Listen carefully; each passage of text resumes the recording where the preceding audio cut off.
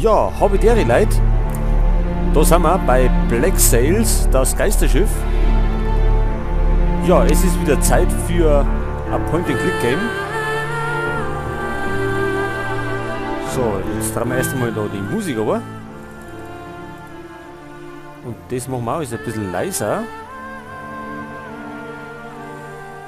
So, müsste passen, dass man mich hört. So. Also, wir setzen die Segel und starten mit einem neuen Spiel. Es war der 4. Januar 1884. Mein Schiff war unterwegs von New York nach Portugal, als es zu der Kollision kam.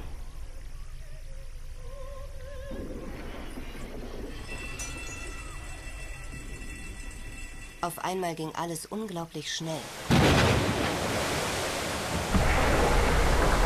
Ich fand mich im Wasser wieder, zusammen mit einem anderen Passagier. Wir klammerten uns an ein Stück Holz, aber unsere Kräfte ließen nach. Doch plötzlich wurde die See still. Totenstill. Vor uns im Nebel sehen wir ein Segelschiff. Niemand antwortet unseren Rufen. Doch wir müssen einen Weg an Bord finden. Wird dieses Schiff unsere Rettung sein? Oder unser Grab?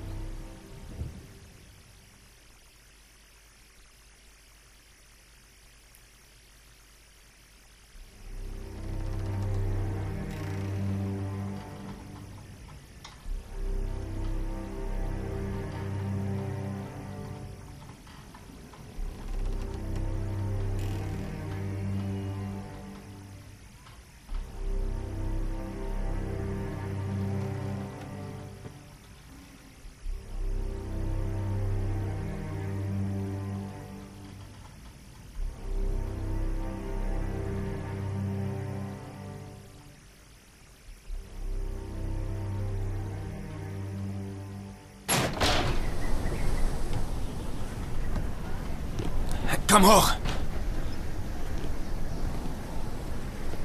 Ah!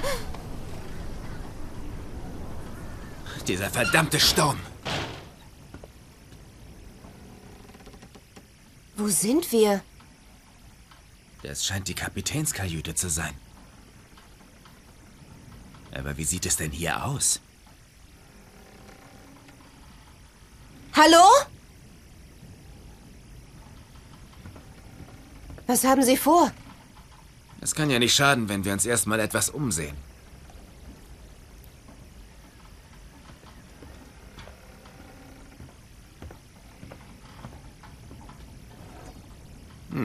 Nicht schlecht. Hey, was machen Sie da? Reg dich nicht so auf. Wie bitte? Solange wir die Besatzung nicht kennengelernt haben, sollten wir für alles bereit sein. Sie können doch nicht einfach irgendwelche Sachen mitgehen lassen. Mal nicht so förmlich. Sag Lex zu mir. Lex, ich bin Anna. Siehst du? Geht doch. Wir sollten jetzt... Vergiss erstmal das Wir, ja? Tu, was du willst, aber lass mich damit in Ruhe. Schon bemerkt, dass das alles uns beide gleichermaßen betrifft? Schon bemerkt, dass du mir auf die Nerven gehst? Okay, was heißt da? Wir können da einen Einfluss haben auf die Gespräche. Okay, was haben wir denn zur Auswahl? Wir sollten sehen, dass wir miteinander auskommen. Wir sollten sehen, dass wir miteinander auskommen. Wenn du meinst. Ich bin bisher immer ganz gut allein zurechtgekommen. Ach so, der ist stur. Es wird leichter für uns, wenn wir zusammenarbeiten. Abwarten.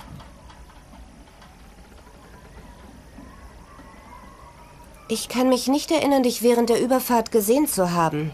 Nicht jeder kann es sich leisten, erster Klasse zu reisen. Kannst aber froh sein, mit so einem netten Kerl wie mir im Wasser gelandet zu sein. Naja, wie auch immer. Ob sich noch andere gerettet haben? Vielleicht sind sie in die Boote gekommen. Ich war etwas sehr damit beschäftigt, mich an dem Holz festzuklammern, während uns der Sturm durch die Gegend gewirbelt hat. Was interessiert mich, was aus den anderen geworden ist? Ich lebe und ich bin hier erstmal in Sicherheit. Warum ist unser Schiff so schnell gesunken? Ich habe so meine Ideen. Aber die behalte ich lieber erstmal für mich. Mich würde wirklich interessieren, was da geschehen ist. Wir sollten lieber nach vorne schauen. Was ist das hier für ein Schiff? Du verstehst wohl nicht viel von Schiffen. Also, das ist eine Brigantine. Zweimastiges Transportschiff. Schon ein paar Jahre alt. Aber irgendwas ist komisch an diesem Schiff. Wie meinst du das? Ich bin mir nicht sicher. Es sieht aus, als wäre es aus ganz unterschiedlichen Teilen zusammengezimmert. Sieh dich doch mal um. Es ist irgendwie schräg. Du scheinst dich ja gut mit Schiffen auszukennen. Ein wenig. Ich dachte, unser Schiff hätte wegen des Unwetters weit ab der Handelsrouten verkehrt. Wie können wir hier auf ein Transportschiff stoßen? Vielleicht haben sie einfach nur die Orientierung verloren. Wenn es beim Kapitän in der Kabine schon so aussieht, will ich gar nicht wissen, welche Unordnung in den Mannschaftskabinen herrscht. Nicht so voreilig. Vielleicht hält der Kapitän das für den besten Weg, seine Reichtümer zu verstecken. Reichtümer? Wovon redest du da? Ich will mich hier nur etwas umsehen. Wohin warst du eigentlich unterwegs? Europa. Natürlich. Aber was wolltest du dort? Was wolltest du denn dort? Ich verfasse Berichte für Tageszeitungen zu Hause in New York. Und ich sollte über Spanien schreiben, weil deren Kolonien in der neuen Welt... Das ist schon gut. Interessiert mich eigentlich alles nicht. Du hast noch nicht gesagt, was du in Europa willst. Was wohl? Ich suche das Glück? Wie meinst du das? Reden wir nicht mehr über mich, okay? Schon gut. Ich habe meine Tasche verloren. Was? Meine Tasche. Da sind Dinge drin, die sehr wichtig für mich sind. Als ich ins Wasser gesprungen bin, hatte ich sie noch um meine Schulter. Dann solltest du das nächste Mal vielleicht besser auf deinen Kram aufpassen. Du hast nicht gesehen, ob sie vielleicht... Nein, mir ist nichts aufgefallen. Reden wir später weiter.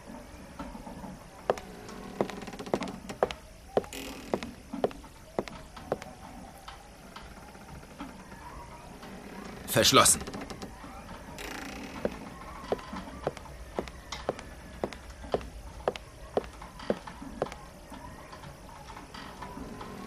So, okay, also wir sind Anna und wir sind scheinbar mit irgendeinem Schiff unterwegs gewesen und sind da gestrandet. Besser gesagt ist das Schiff untergegangen, aus was für einem Grund auch immer. So, und dann haben wir uns mit dem Typen da haben wir uns gerettet, anscheinend in das Geisterschiff. Ja, und da schauen wir jetzt einmal, was wir da so haben. So, wir spielen das wieder blind, also wir haben es nicht einfach gezockt. Macht die Sache bei Point-and-Click-Games immer spannender. So, also untersuchen wir mal das Bett da. Alt und dreckig. Da legt man sich nur rein, wenn es nicht anders geht.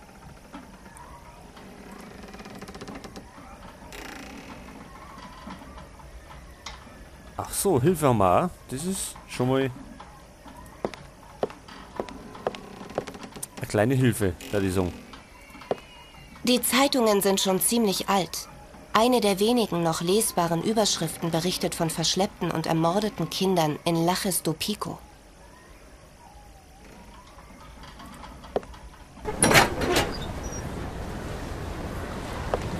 Irgendwo da draußen ist das Schiff gesunken, mit dem wir eigentlich nach Europa wollten.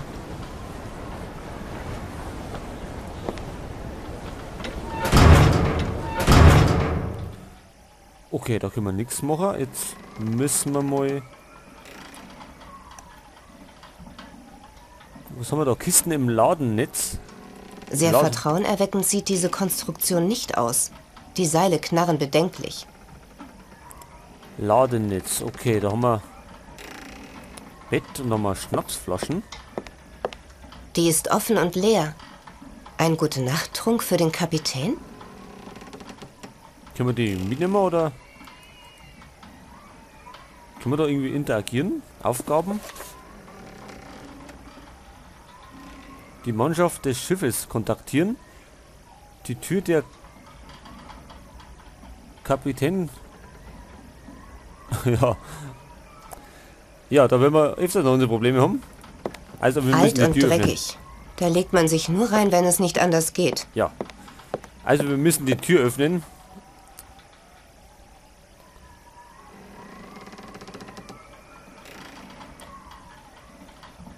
So, jetzt werden wir mal...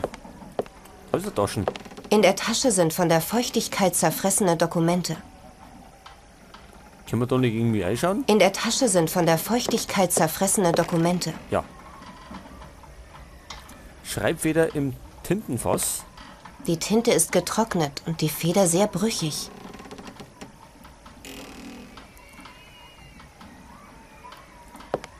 Auf dem Bild ist eine schöne Frau zu sehen.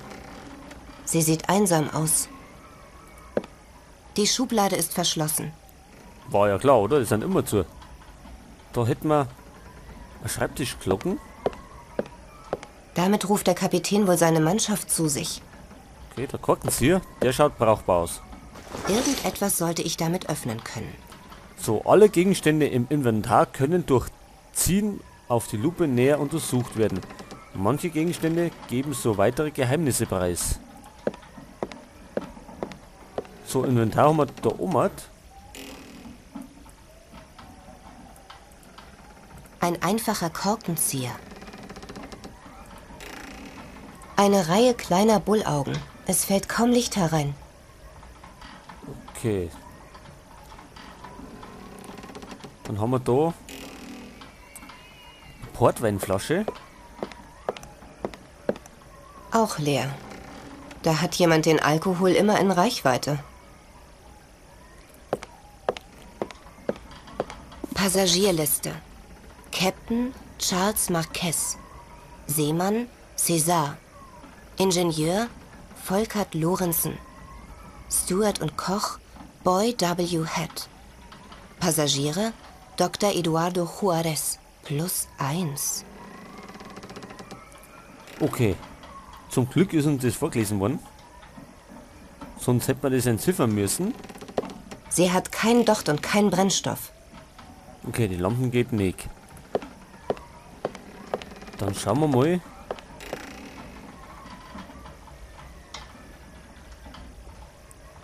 Da hinten, da sind eure Kisten. Die sind fest vernagelt. Der Aufdruck ist kaum zu entziffern. Eine Holzwand mit einem Astloch. Was wohl dahinter ist? Ja, gute Frage. Was ist da dahinter? Die dünne Holzwand wird auf der anderen Seite von irgendetwas blockiert. Ja, genau können wir nicht sehen, was es ist. Jetzt können wir da nichts machen. Und da haben wir eine Truhe und da schaut... Die Truhe ist mit einem dreistelligen Zahlenschloss gesichert. Genau, wollte ich gerade sagen, schaut so aus, als wäre da ein Schloss dran. So, das kriegen wir natürlich noch nicht auf. Ohne den passenden Zahlencode dazu.